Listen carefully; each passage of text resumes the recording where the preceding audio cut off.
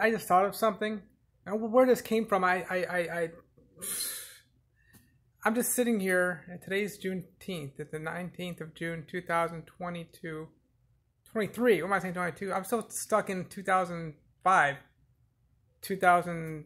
It was 2016 a few years ago. not 7 years ago.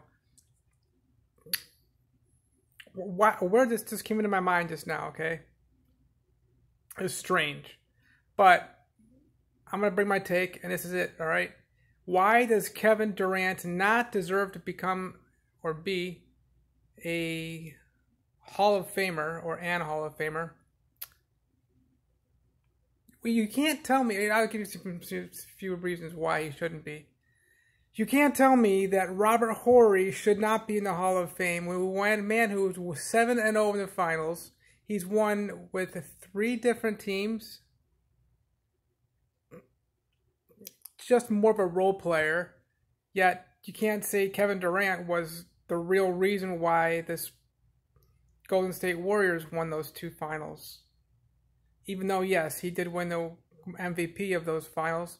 What has Kevin Durant done for the NBA? He traveled to the Warriors after he couldn't make it with the Oklahoma City Thunder on his own. He needed Steph Curry, he needed Klay Thompson, he needed Draymond Green.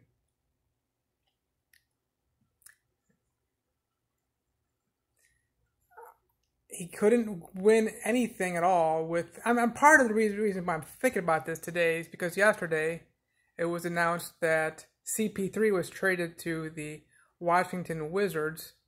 The Washington Bullets. Who names that? Who names a basketball team the Washington Bullets? What a name, you know? Yesterday to Washington for Brandon Beal.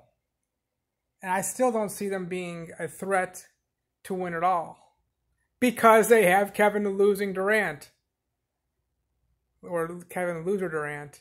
That team was completely stacked when they had the Golden State, when he was at the Golden State Warriors. Already just loaded stacked with Klay and Stephen Curry, along with Draymond Green. Just loaded.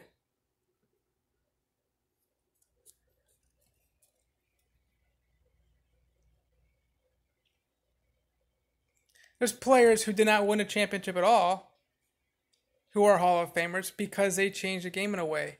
Pick and rolls, John Stockton and Karl Malone. I can go on and on about players that didn't win a championship, yet they did something to the league. I can't think of anything that Kevin Durant has done to the league